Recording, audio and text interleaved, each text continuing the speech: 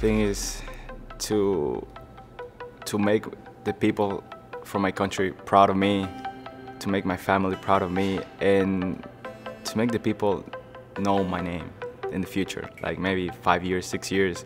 I want to be an example for the little kids. We're taking it really serious. Like, I already committed college. I'm going to Nova Southeastern, Florida. I've improved my golf a lot. Like, I think I'm in a whole new level right now. I just feel that this academy has done such a good job for me.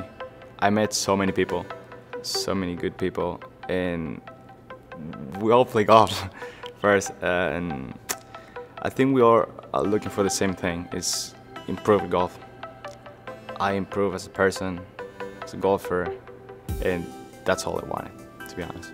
Luis Martinez, IJGA, student athlete.